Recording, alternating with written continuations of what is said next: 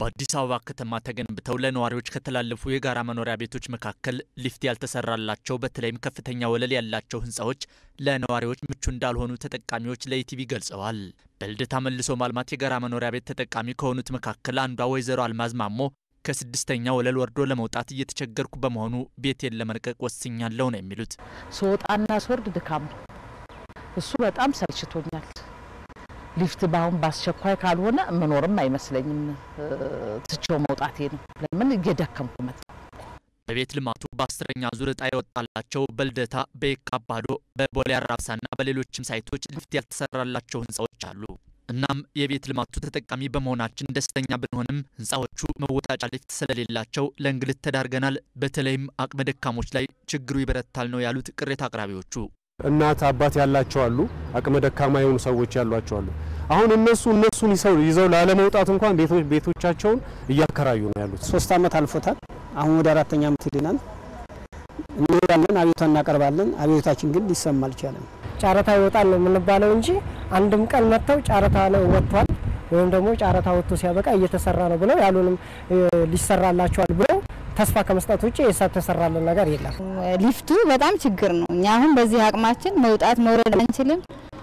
በቃ በጣም እየተቸገርን ነው ያለነው። በተለይም በልደታ መልሶ ማልማት የብሎክ 53፣ 54 እና 56 የጋራ መኖሪያ ቤት ተጠቃሚዎች ተጀምሮ ያልተጠናቀቀውን የመዋኛ ገንዳን ጨምሮ ሌሎች መሰረተ ልማቶችም አልተሟሉልንም ብለዋል። በ2001 ተጀምሮ እስከ ዛሬ ድረስ ምንም መልስ የሌለው መጸዳጃ፣ የውሻ መርቢያ ብዙ እህቶቻችን የሚነጠቁበት የሚገፈሩበት ተጀምሮ የቀረ ነው። ማንንም የሚመለከተው ሰው የለም። ይሄ ገንዳ የሽንት መሽኛ ነው። ማታ ወጣ ብለን መግባት አንችልም። እንደዚህ ሆኖ ይሄው 4 አመቱ። የህንጻዎቹ ሊፍት በግዥ ጨረታ ሂደትና ከውጭ ዋጋ ምንዛሬ እጥረት ጋር ተያይዞ የቆየ መሆኑንና በአሁኑ ወቅትም ጨረታ አሸናፊው በመለየቱ በቀጣይ ወደ ስራ ይገባል ያለው ደግሞ በአዲስ አበባ ከተማ አስተዳደር የቤቶች ልማት ፕሮጀክት ጽፈት ቤት ነው። የጨረታው አሸናፊ ተለይቶ በአሁኑ ሰዓት ያው አዋርድ ተሰጥቶታል።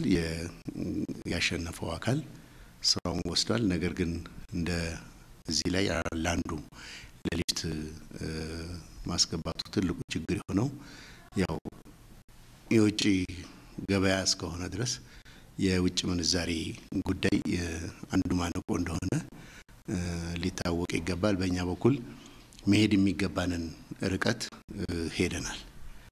በዚህ መሰረት ባወጣነው ቅደም ተከተል መሰረት የልደታ ቅድሚያ ተሰጥቶት እንዲገባ ነው ለአሸናፊው አካል የነገርነው። ስለዚህ ግዢው እንደተፈጸመ አሁን የአሸናፊውም ስለታወቀ ይሄ ያሸነፈው ተቋም ወስዶ ግዢውን ይፈጽማል ማለት ነው።